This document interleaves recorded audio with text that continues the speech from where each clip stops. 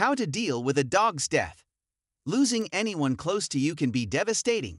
The same is true of losing your dog, cat, or any pet.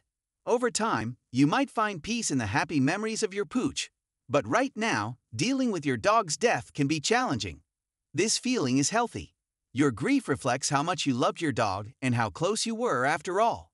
But figuring out how to deal with a dog's death can still be tough. Whether your dog has passed away unexpectedly, by illness, or through planned euthanasia, the grieving process is equally hard. How do you mourn them? How do you deal with the change to your routine? And how will you remember them? Let's take a look at how you can deal with a dog's death. Allow yourself to feel the death of your dog. The death of a dog is just as valid as any other death. So, letting yourself feel all the emotions surrounding this loss is okay. Tears release stress hormones, meaning you'll feel better after crying. If you don't need to cry tears, this is okay too. Find your own way of mourning and processing the death of your pet. Everyone is unique. Have compassion for yourself. Practice self-care. You are going through a grieving process, so be kind to yourself and remember to participate in self-care. Whether you're into warm baths, yoga, creative hobbies, journaling, or meditation, it can help you feel better. Be sure to make extra time for your typical activities. Try mourning the death in traditional ways. Throughout all known human history, we have always had rituals to help us cope and grieve the pain of loss. Maybe you don't exactly want to hold a funeral for your beloved dog, but certain rituals could still help you to grieve. A place to go to remember your dog, such as the place you may have buried them, or a photograph or favorite toy, can help comfort you. Some owners like to write letters or record vlogs for their dogs. You could even have a memory box with plenty of photographs, old toys, and keepsakes like your dog's collar, leash, and tag. If your dog has a big family or friend group, it may be comforting to have a gathering to remember your dog. If you are burying your dog, invite everyone over to say a few words or just to be there. Reach out to someone who understands what you're going through. Talking about your feelings is a beneficial thing to do when you are grieving. That's why finding a support group or even going to therapy is a good idea. Try talking to a friend or family member who has also lost a pet. You could even see a therapist or join an online support group. Someone who understands what you are going through should be able to offer plenty of helpful advice for dealing with the loss of your dog. If you have family or friends living with you or who come on walks or to the dog park, you may like to share memories with them. This sharing may be as simple as just chatting to them now and then when you are together. Find a way to keep your dog's memory alive. What better way to honor your love for your dog than to memorialize them? Many religions feature ways to memorialize loved ones, such as a headstone, urn, or memorial shrine.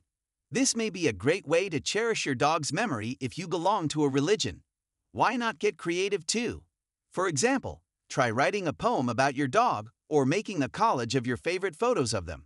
You could even draw or paint your pooch and display this in your home, remembering them every time you look at it. Nowadays, there are also many online services with beautiful ways to remember your love for your dog. For example, you could get art made from your favorite photos of your pooch, or even have their remains made into a lovely piece of art or jewelry. If you had an online account for your dog, why not continue to share memories of them even after they've passed? This is a great way to pay tribute to your dog's memory. Clear your dog's items at your own pace. There is no right or wrong way to mourn. While some people may like to get rid of everything their dog used to use pretty soon after they pass away, others may prefer to keep some things around. Holding on to some of their favorite toys or bedding may be a good way to remember your dog, but you might like to bury them with a few of their favorite things. Equally, doing something meaningful with your dog's items, like passing on some of their leashes, collars, or harnesses, may prove therapeutic since now you know another dog is using and enjoying them. You could also do something creative with your dog's things, like framing them in a collage or making a memory box. I like to keep my dog's old tag on my coat zipper and remember him while I zip up to walk my other dogs. It's entirely up to you. Grieve at your own pace. Preparing yourself for putting your dog to sleep. If you have to put your dog to sleep, you'll be able to prepare for the immediate changes to your routine. Maybe you walk together to the dog park or around the block every day. This routine is social. When your dog has passed away, You will have anticipated the changes to your pattern and be prepared for them. But don't be afraid to keep up parts of your routine even after your dog is gone.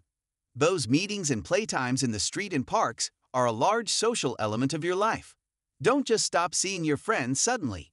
You can still go for your walks around the block. Preparing others.